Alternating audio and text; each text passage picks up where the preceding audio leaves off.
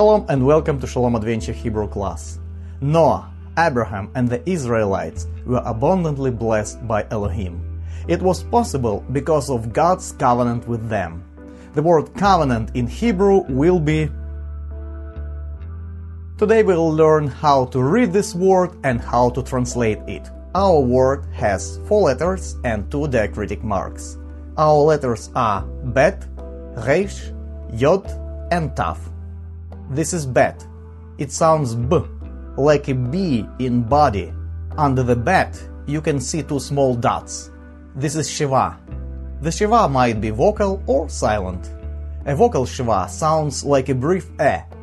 A silent Shiva indicates a brief stop. The Shiva in our word is vocal. This is Resh. It may be pronounced like an R in rich, or if you want to do it more authentically, you may pronounce it like a Spanish R in arco or a French R in Paris. The diacritic mark under Resh and the following letter should be read together.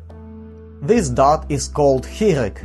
It should be read E, like an I in feet. This is Yod.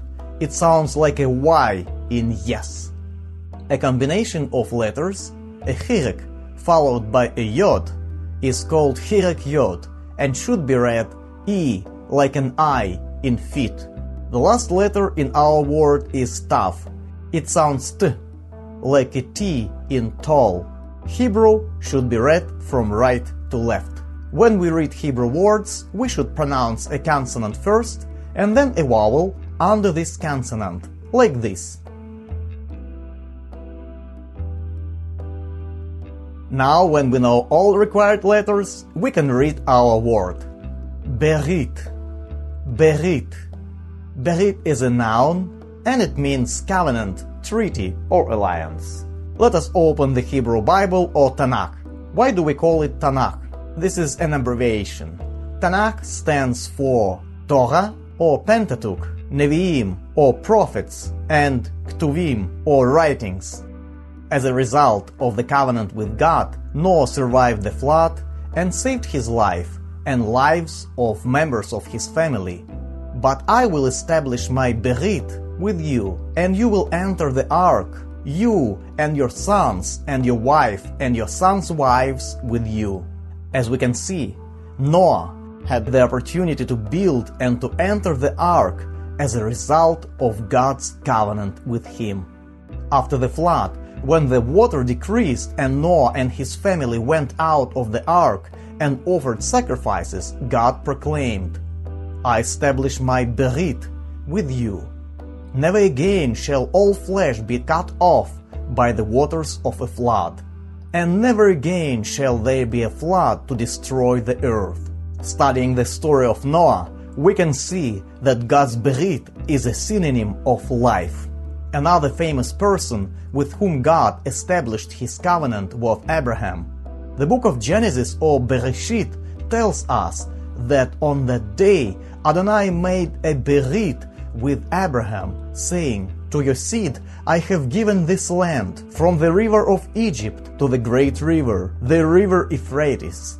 Elohim also promised, I will establish my Berit between me and you, and multiply you exceedingly. Important benefits of this covenant were the land and the descendants multiplied by God. Later, talking with Moses, God said something very important about Abraham, Isaac, and Jacob. I have also established my Berit with them to give them the land of Canaan, the land in which they lived and sojourned. This promise was fulfilled when God made his covenant with all the Israelites when Moses took the blood of the Berit and read aloud to the people. And they said, All that Adonai has spoken we will do, and be obedient. In addition to giving the land to the Israelites and multiplying the people, God promised to dwell with them. He taught Moses how to build the tabernacle, which accommodated the ark and provided God's presence among the children of Israel. And behold, Zadok also and all the Levites with him were carrying the ark of the Berit of God. As we can see, the Ark was called the Ark of the Covenant. It would remind people that God dwelt with them because of His covenant with them. Elohim gave one of the greatest promises to the prophet Jeremiah. Behold, the days are coming, says Adonai, when I will make a new Berit with the house of Israel and with the house of Judah. This is the Berit which I will make with the people of Israel after that time, declares Adonai.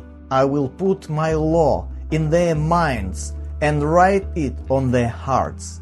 I will be their God, and they will be my people. This promise is fulfilled every time when someone allows Yeshua to take out the heart of stone and to replace it with the new heart. He is the one who established the new covenant, Berit Hadasha. To be in Berit with Him means to have Him write His laws into our hearts.